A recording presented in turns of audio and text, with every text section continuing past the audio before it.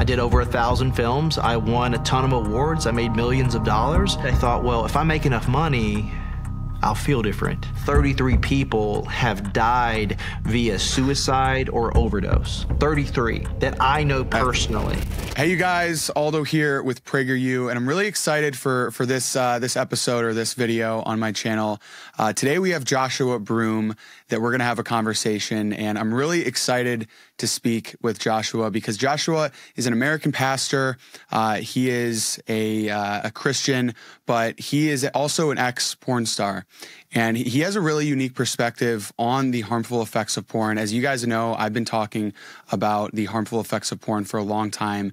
And I think Joshua will give us a really unique perspective and insight into this issue and to tell us about his story. So Joshua, thanks so much for being here. I really appreciate it. Yeah, so glad to be here, and thank you for the opportunity to share just my story and talk about something that is so important in today's culture. So for people who haven't heard your story, tell us a little bit about it. How did you get into pornography, and what was your path getting out of it? Yeah, so long story made somewhat short. Grew up in a small town in South Carolina, and what was unique about my childhood is that I grew up without a dad, and that's unfortunately normative in today's culture. But what was unique was that the dad that I didn't have in my life or in my home was in the small town that I lived in. So I would see the dad that I didn't have. And that caused me to really struggle with, well, is there something wrong with me? Is there something that I did? And like most people, have a high achiever personality, and that personality caused me to believe, okay, well, maybe I need to prove to myself that I'm worth something. And I tried to do that through accomplishments. And started with, trying to be the best student and trying to be the best athlete. And then I started modeling and acting when I was around 13 years old and had some success in that space. Went to college, studied theater, and then eventually moved to LA. And all the while trying to do enough to feel like I was enough. And I was working at a restaurant in the middle of West Hollywood. So I was working a job to pay the bills while I was chasing the dream. And in that space, 3 girls walked in and they asked if I was interested in acting, but the acting they were talking about was in the pornography industry. And I think it was just so interesting that the language they were using, because language is so important, and the language that we're using was, hey, we want you to meet with our agent at, his office, and then he'll set up an interview with you to talk to you about what it would look like to be in the industry. And anytime you can normalize something or present something in a counterfeit way that looks as if it's not damaging or taboo or any of those things, you can more easily get someone, or you can more easily convince someone to do what you want them to do, or manipulate people or coerce people into what you want them to do. And because I had been exposed to pornography and because I was living a promiscuous way, being invited to have this conversation, in my gut, definitely knew it was wrong, but curiosity got the best of me. And I just thought, okay, well, at least I'll have a conversation and we'll see what it's like. And I was, I made the decision like, okay, if it's like super sketchy, then I just won't go, or I won't walk in. But I go to this space, and it's in Studio City, and it's adjacent to where Universal Studios is. So like, Universal Studios is on your right, and then on your left, you go into this business complex, and inside of this business complex is this agency. And I walk in, and it's called, ironically, I was represented by LA Models, and this place was called LA Direct Models. And I go in, and I, check in with the receptionist, and she points me to the agent's office, and he asked me, he was pretty direct, and asked me 3 questions. He was like, hey, how'd you grow up? What are you doing in LA? And what do you hope to accomplish? And I was like, well, grew up just pretty much me and my mom. I'm out here to do acting, and I guess I want to be famous. And in retrospect, if you're someone who was looking for ammunition to manipulate someone, hearing, okay, they're from a broken home, they're, out here pursuing, the same thing pretty much everyone, not everyone, but most people are there, to step into some kind of industry or to become someone in some capacity. And then thirdly, I would say most interestingly enough, I said I want to be famous. And being famous or being rich, it's such a vague thing. And because it's not measurable, it's truly not tangible. Because what equates to being famous? Like, how many followers do you need before you're famous? Or how many movies do you need to be in before you're famous? Or if you're talking about being rich, like what metric, what number amount equates to you being rich? And I think when you're in pursuit of something that's not really tangible, even if you set a metric and you meet it and it doesn't fill the desire that you thought it would, or it doesn't make you feel the way that you thought it would, you just, set the bar a little higher. Like, well, maybe if I did a little more, I'll feel different. And I said I was searching for fame, but what I really wanted is to feel loved, to feel seen, to be known. And I had lived my life trying to fill the void of not hearing, son, I'm proud of you. And that all led to that moment where I had that conversation with him, and he promised me, hey, I'll make you famous. I will, you'll be the guy. You've got acting experience in the pornography industry. It's changing to, we're going to parody all these films, and you can be the lead in all these movies, and you'll be rich, you'll be famous, blah, blah, blah. And he wasn't lying. I said yes to doing those things, and I obtained everything that he promised. Right out of the gate, it's like when I did that first film, I thought, okay, what is this going to cost me? No one's going to find out. It's not going to be a big deal.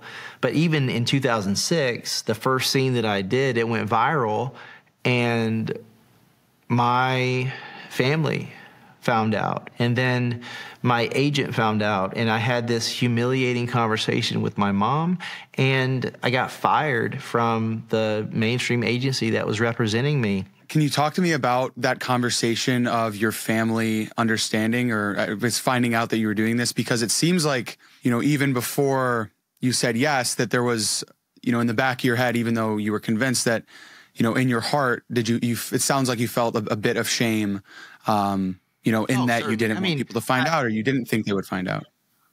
Yeah. I mean, if you pull up porn in a library, and it's on your phone and someone walks by, 100% of people would put their phone facing down. If you're watching porn in your bedroom and someone walks in, 100% of people are going to cover themselves up or turn off the TV. Just the fact that in the porn industry, you go by a pseudonym, that in itself, that you relinquish your name, where you're searching to make yourself famous, but the first thing you do is you surrender your actual identity to take on another one. I think it's so multifaceted, where it's clear that there's shame associated with that. And, and that's ingrained into your nature. You don't have to, there's this really interesting awareness, like as you get older, it's like kids go from, not caring that they're running around naked to all of a sudden they don't want to be seen if they're changing. And it's just this awareness. And like shame is something that you're born into understanding, that there's this level of exposure that is for private. And I think like the more that you're in tune with that, the more that you operate in that. But yeah, I mean, it was clear that this was not a good thing. And when I did it, after I did the first scene, I felt disgusting. I mean, there was, camera A, camera B, camera C. There was someone shooting BTS. There was someone like holding a light underneath me. There was, this is 2006. So, some people use like 5Ds or 7Ds, like the handheld Canon cameras. But for the most part, they were still using like the large, the large camera. So there's like literally a big camera like over my shoulder, because the interaction and the engagement, like with the girl, it's with the girl in the camera, and it's not with you. So it's so different than reality, because the connection is the girl with the camera, and you're disconnected from everything. And it's your job to, perform in a way that looks attractive, but it doesn't feel good, because like you're opening up for camera angles that are unnatural, and you're doing things not for you, you're doing things for show, and it's so different. And just the fact, you go in and you don't have a conversation with the girl, like there's no real intimacy happening. You sign a piece of paper that says that you saw because you have to have like your work permit is essentially your updated STD and AIDS test. Like you have to have like most people require like a 21-day test that's, it's current up to 21 days. And it's like you look at her IDs and does it match the name on that test, and you sign that you saw it. And that's at times as much as you know about the person.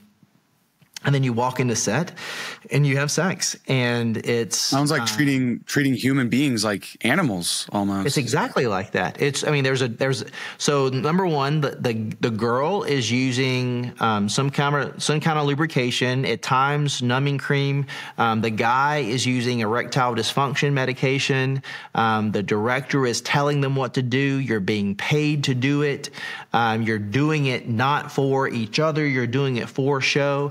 It's definitely like you're a puppet, and you're doing an act that looks like a representation of intimacy or engagement, but you're actually suppressing reality and becoming a product. And that's the danger of consuming pornography, because if you consume pornography, you are consuming a person on a screening, treating them as such if they were a product. And if you objectify a person on a screen, the reality that you're consuming that, and the mirror neurons that are in your brain, you are wired to desire the thing that you see and then go and seek it out in some capacity.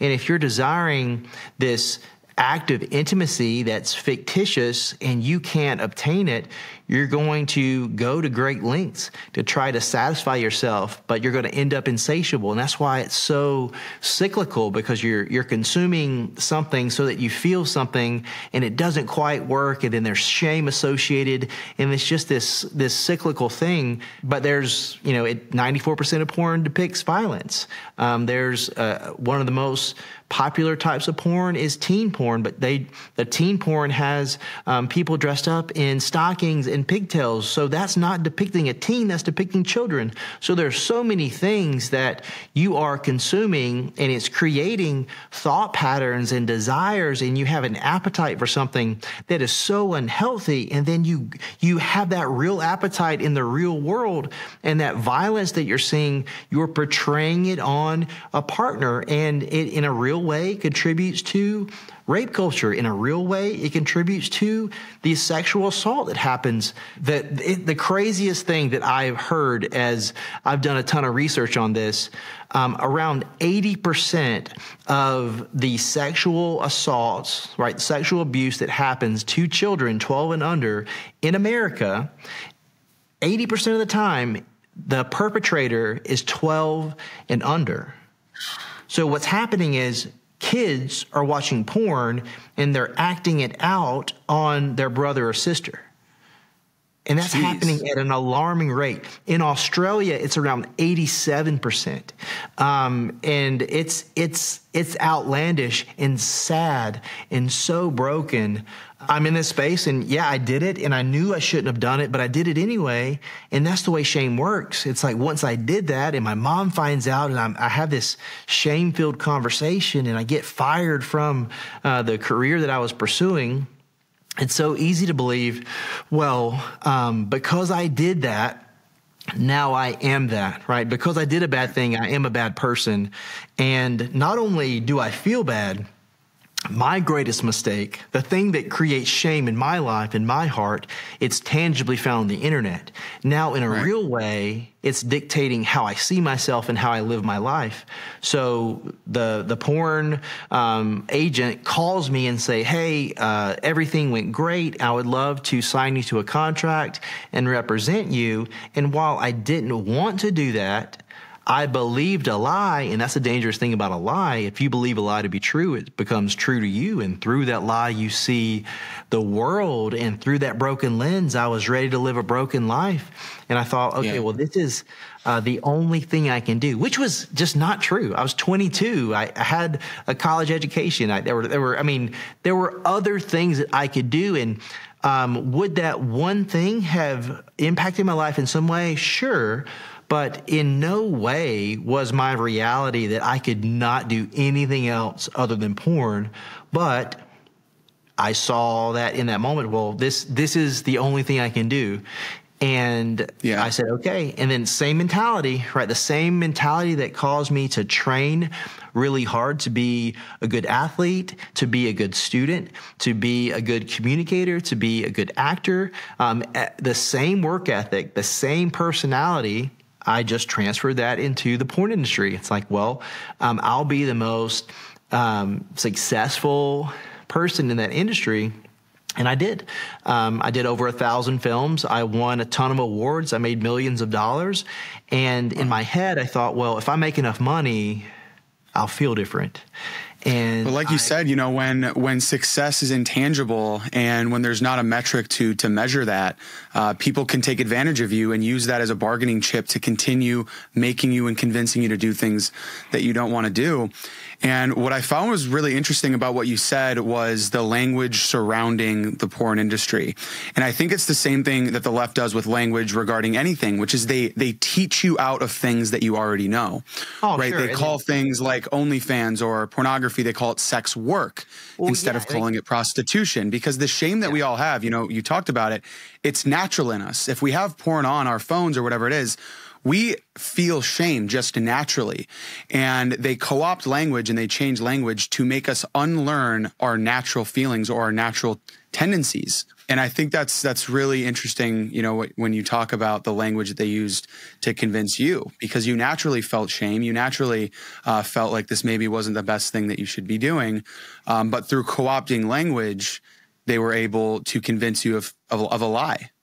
Yeah, I mean, certainly. And then I think, like, if you believe that your life doesn't have any value outside of selling yourself for sex, and just the way that the porn industry kind of manipulates and shapes people, where if you believe that the only yes that has any validity is you saying yes to selling yourself for sex, your no loses its validity at all, because you feel like you can't say no to anything because that's the only thing that you can say yes to, because that's the only value in which you have. And there's girls that come in the industry that say they have a no list, right? There's things that they don't want to do.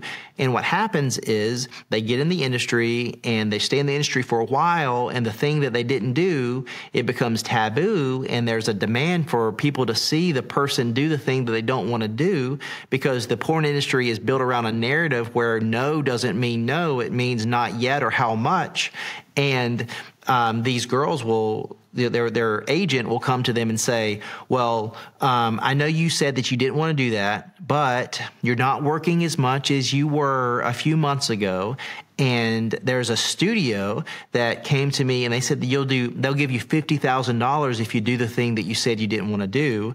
And then the agent convinces the person to do it, and then they do it. And now it becomes normative. And now the thing that you said you didn't want to do is now just something that you do on a regular basis. And that, that runs its course. then all of a sudden, there's nothing that you haven't done. So there's nothing for you to say no to, and there's nothing for you to say yes to. And you end up in a really dark place. 33 people that I knew personally. So I've been out of the porn industry for 11 years, and 33 people that I know personally, that I know their real names. I've, ate food with them. I've spent time with them. I know where they're from. I know these people. 33 people have died via suicide or overdose. 33 that I know personally. That's tragic. And 500 people have died over the last 20 years, suicide, overdose, or murder. 500 people. So how were you able to stop yourself from being one of those? How did you not become a statistic? How did you find your way out when you're talking about all these things, not being able to say no, feeling like that was your only option? How did you possibly get out of this? Yeah, so it was so interesting. So it was almost like at the precipice of my career, at the pinnacle of my career. In 2012, I won Performer of the Year. And I thought, well, if I won that award, that meant that, the industry, the studios, and the people that have a say would have voted that I was the best. And I thought if I heard that I was the best, I would feel like I was worth something. And I won it, and it didn't work. And the anxiety that I already had was amplified. The depression that I already had was deepened. And soon after that, I started wrestling with, if I've achieved everything that I thought would make me happy and none of it has worked, and I have destroyed my life. I've now done 1,000 pornographic films that are partitioned into hundreds of thousands of pieces of content that are going to be on the internet forever. I've ruined my life. I have no hope. I'll never be a father. I'll never be a husband. I'll never contribute to the world that leads to positive change. And I wrote these things on a piece of paper, and I said, these are the reasons I want to die. And I made a plan to take my life. And on this day, I'd set up everything I needed to do to harm myself to the extent where I no longer was going to be alive. And that day, I'd flown back from Atlanta. I landed at LAX, and I went back to my place in Sherman Oaks, and that's where I set that up. I had this check in my pocket, and I was just like, it was just driving me crazy. And I thought, okay, well, I'm just going to go deposit this because I can't let what I did and the money that I got for it, at least if I put it in my account, like someone will get it. And I go to the bank, and then normally I would do like Dropbox, ATM, mobile deposit. But on this day, I wanted to give that check to a person so that they would justify and affirm the way that I saw myself, because on the memo of the check, they would always write something grotesque. They would write the title or the action or something where it was clear that you were being compensated for a sexual act. And it was almost like this antagonistic thing to, demean you further. But I wanted a person to agree with me that I was disgusting, that I was worthless. And I walked into the bank, and I slid the check across the counter, and I waited on her to say the thing that I believed to be true about myself. She did the deposit as normal, didn't say anything, kept looking at the check, and then right before I was about to go, after she handed the receipt, she said, "Joshua, are you okay? Joshua, can I help you?" And it wasn't customer service language. The transaction was over, and she saw this young man that was shaking and sweating and scared. And she looked at me and asked me if I was okay. And what was so unique about her saying my name and so important about her saying my name is I hadn't heard my name in over a year, because I removed myself from everyone that was saying, "Hey, I love you. What are you doing with your life?" Why are you doing this? You're so much better than this. You have so much more to offer than this. Please stop doing this. And the way, accountability and good friends work, if I say to you, hey, you're doing something that's harmful to your life, why are you doing this? Like, please stop. You can either say, hey, you're right, I need to make some changes, or you can remove me from your life. And that's what I did. All of my friends, all of my family, and even my mom, where she continued texting and calling me, I convinced myself that it was better for her that I remove myself from her, because how could I contribute to my mom as a son living the way that I was living? So I just removed myself from everyone. So now a year, like Joshua Broome didn't exist. I was just this, like my barber, the people at the gym, the people at the studio, like everyone called me by this stage name. And in that bank, she said my name and it like snapped me out of it. And I felt the guilt of not letting my mom know if I was okay, because people were dying all over the place. So her concern was valid if I was okay. And then I left and I called my mom, and there were lots of tears and snot and whatnot. And I left that industry. I quit that industry that day, and I moved to North Carolina to where my mom, around the area that my mom was. I removed myself from doing those things. I removed myself from that industry. I removed myself from the people that were toxic in my life. But what I carried with me was the wounds in which, that life has caused. But I tried to pretend as if nothing had happened and I was okay. And I was walking wounded and pretending I was okay when I wasn't. And I started working at a gym. Same mentality, right? So we'll start working in a gym. I'm going to be the best trainer. I'm going to get all the accreditations. I'm going to get, all this training. I'm going to become the best. I'm going to have the most clients. I'm going to get shredded. I'm going to do all this stuff so that I manage the perception of others, and I put enough good dirt on my bad dirt so I don't feel dirty or look dirty. I want to do enough good things so I don't feel bad about the bad things. And really not even, it was more of I'm trying to do enough good things so I look like I'm a good person.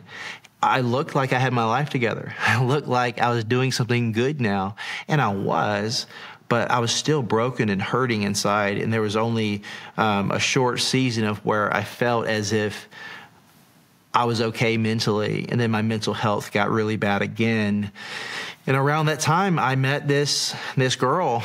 And I met this girl at the gym. I asked her out a bunch of times, and she said no a bunch of times. And she finally agreed to go on a run with me.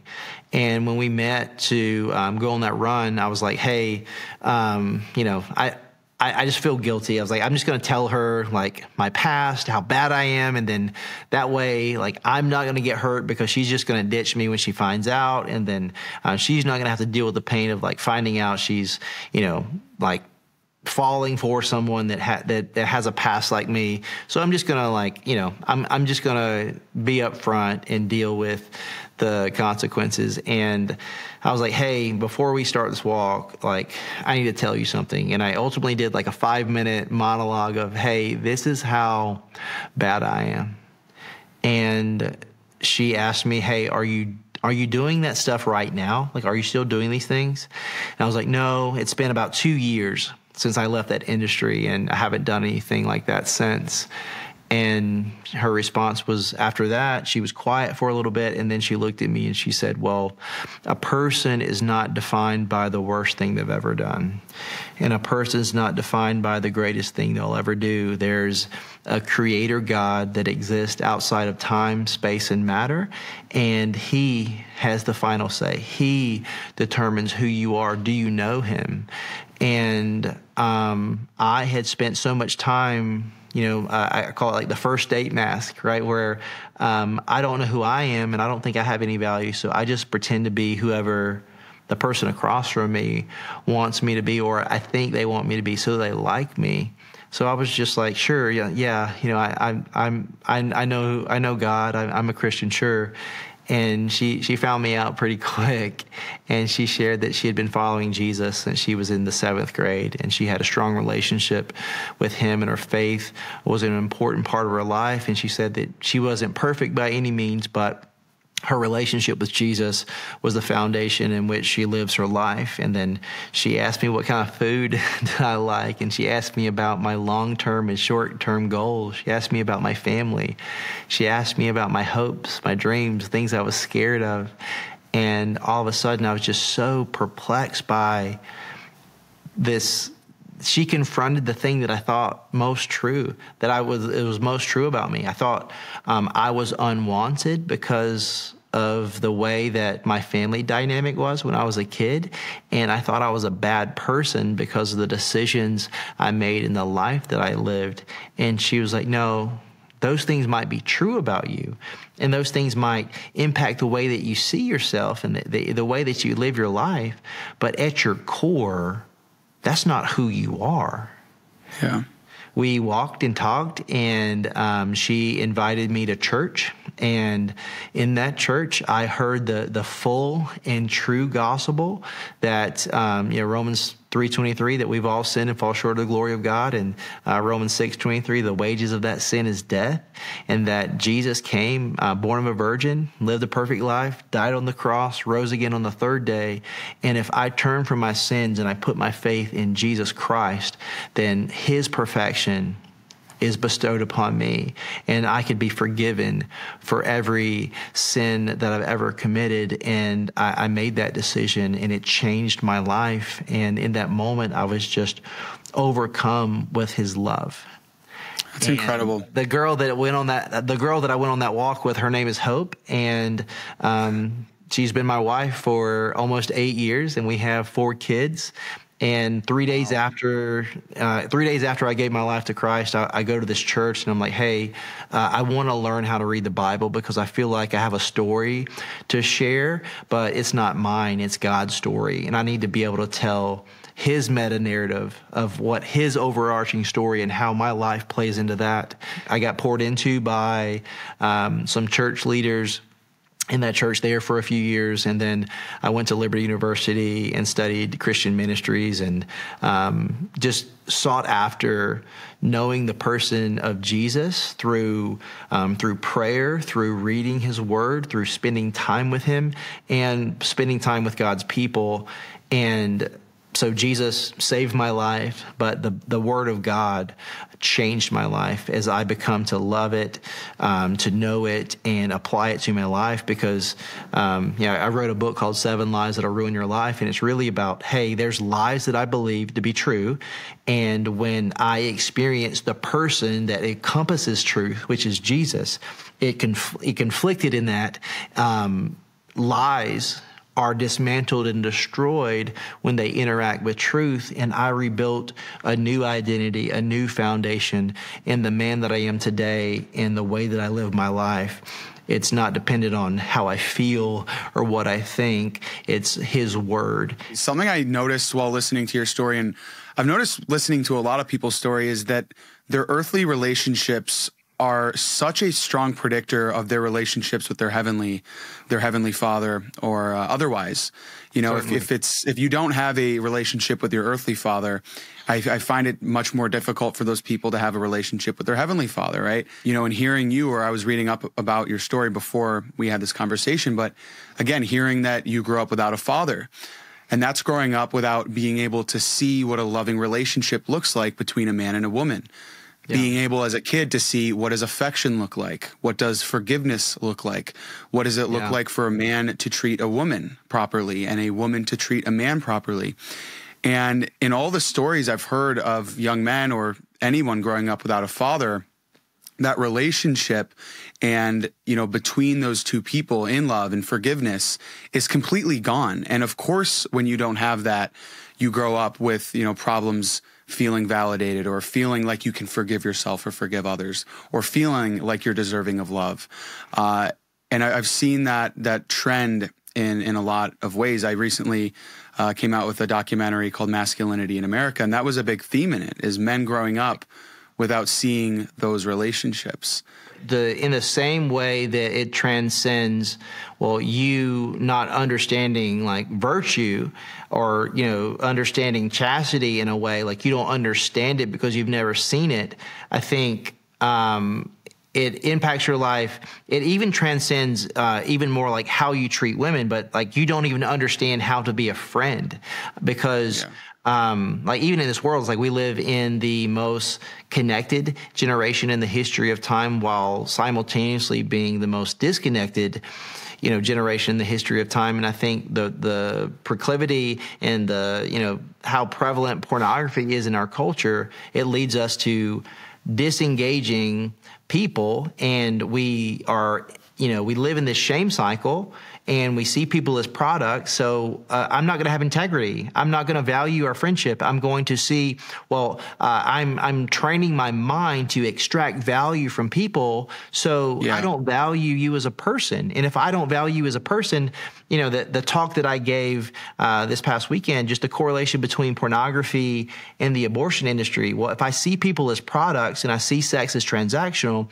the byproduct of that meaningless interaction is, of course, going to be an inconvenience to my life that doesn't matter, when in reality, that's a human being. But it's so easy for me to disassociate myself from reality because I've objectified people to the extent where I don't care. And if you look at the biblical narrative, every time there was a rise in sexual immorality, what was hand in hand going on at the same time was child sacrifice. Because every time God creates something, Satan wants to counterfeit it. And in the same way, Jesus died for you to have access to the Father.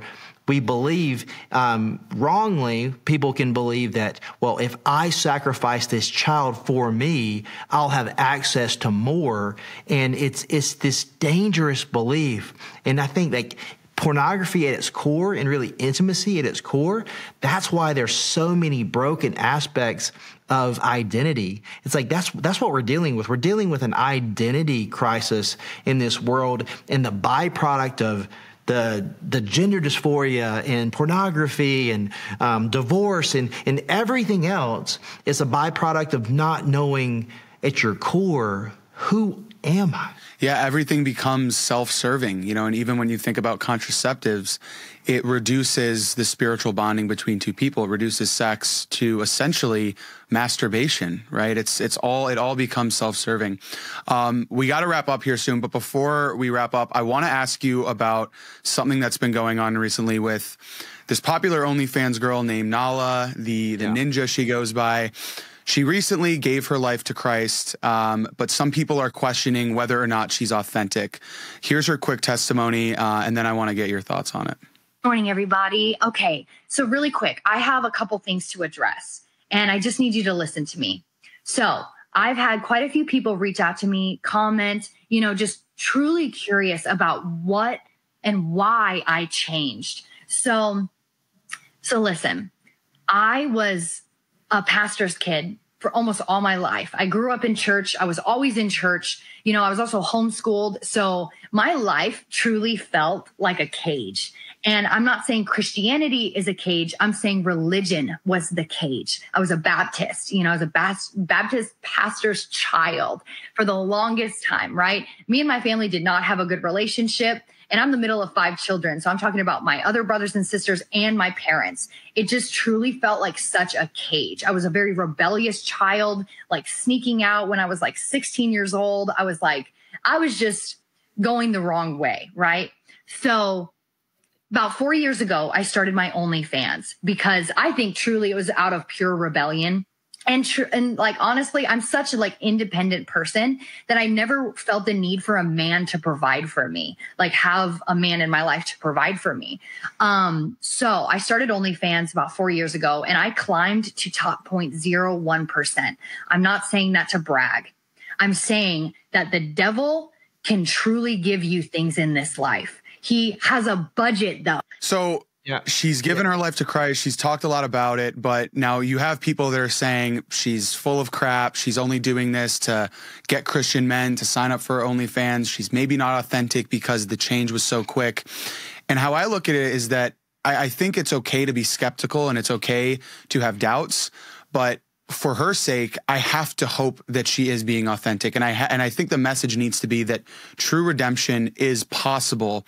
And if we don't have that message, if we're just saying, well, you know what, her past is her past, she'll never be able to run from it, she'll never be able to be saved, then that's going to alienate other people that might be thinking of leaving in the same right. And, I don't think that's mutually exclusive with the fact that, hey, yes, she is saved, but the baggage and the sins of her past will always, or I guess she'll still have to deal with the baggage of the sins of her past. But I think we do need to send the message that true change is possible. What do you think? Yeah, there's few things that I would be more passionate about. First and foremost, just hearing her story, hearing it's almost this cognitive dissonance where she's hearing a biblical narrative, and there were seeds that were planted in her life, but there was this disconnectedness to, okay, if I'm looking to my Father to be a representation of what I see the church to be, and maybe a connectivity to what I believe following Jesus looks like, or what the church is supposed to be like. That's why it's so important that we have an independent dependency on the person of Jesus. And if I'm dependent on a human broken person, I'm going to end up being disappointed because people will let you down. John 16:33 talks about, I've told you all these things so that in me you can have peace. Jesus speaking, in this world you will face tribulation, but you can take heart because I've overcome the world. So peace and courage come from the person of Jesus, but he promises tribulation. So if you put your faith in people or functions, you're going to be disappointed because they're ran by imperfect people. The only perfect person is Jesus. So it's so important to know that. And then I think, okay, so she's got this disconnectedness of maybe her dad wasn't there in the way that she needed him. So she acted out so that she would receive the thing that she had a right desire for, but she responded to that emotion in a wrong way. But I would just say, of course she can be redeemed. Of course she can. I mean, if you look at the Bible, look at Moses killed someone. David cheated on his wife, and he had the husband of the person he got pregnant killed to cover it up. This is a man after God's own heart. Peter lied to Jesus' face. He denied him 3 times. Saul was a persecutor of the church, and he wrote 66% of the New Testament. So can people change their life, and are there biblical examples of people being redeemed and transformed? Most certainly. But you look at the fruit of someone's life, and gosh, is she going to get it right right now? Is she going to do everything perfectly? No. She just came out of a lot of brokenness. And I think it's so hypocritical for people to say, well, she's just doing this for clout, or she's just doing this for that. Gosh, the person listening, if you are in a relationship with Jesus, up until the moment that you were dead. You were dead, and you were on your way to hell. You were dead. So if we all have the same starting block, so like Romans 3:23, we've all sinned and it falls short of God's perfect standard. Romans 6:23, because of our sins, we face a death. The wages of sin is death. So we're all guilty, and we're all equally dead. We're all equally guilty. We're all equally dead. And because of Jesus Christ and what he did on the cross, his perfection, that is the only way that anyone is forgiven, the only way anyone goes to heaven. That is the only way. He's the truth, the way, and the life. He is the only way to the Father. So we all are in need of saving.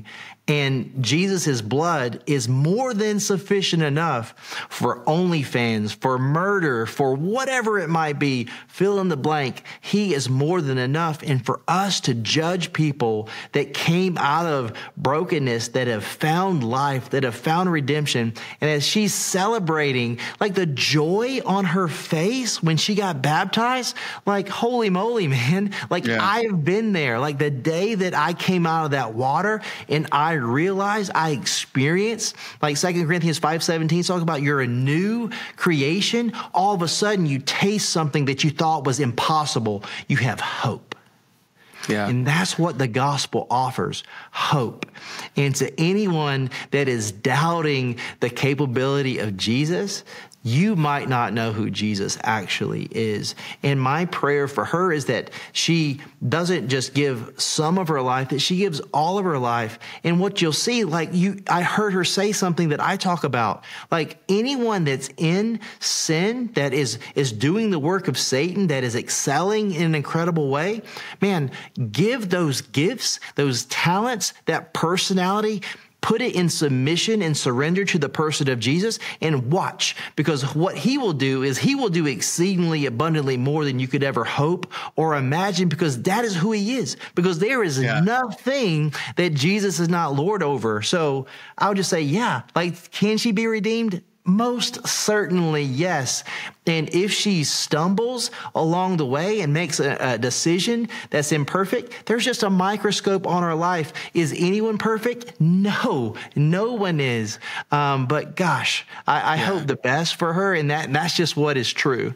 Me too. Well, hey, listen, we got to wrap it up here, but I'll be praying for her. And after listening to your story, Josh, I want to thank you again for being here and telling it, because I know that a lot of people out there can relate to it, can get something very powerful and important out of your story.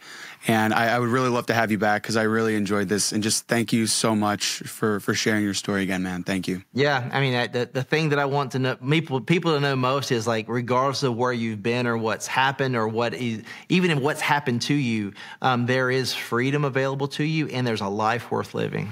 All right, you guys, thank you so much for watching. If you've made it this far, be sure to like this video and subscribe. Turn on the notification bell so you guys know the next time we'll be posting. Check out everything Josh is doing. You can find his social medias in the detailed description below. And hopefully, Josh, we'll have you back sometime soon.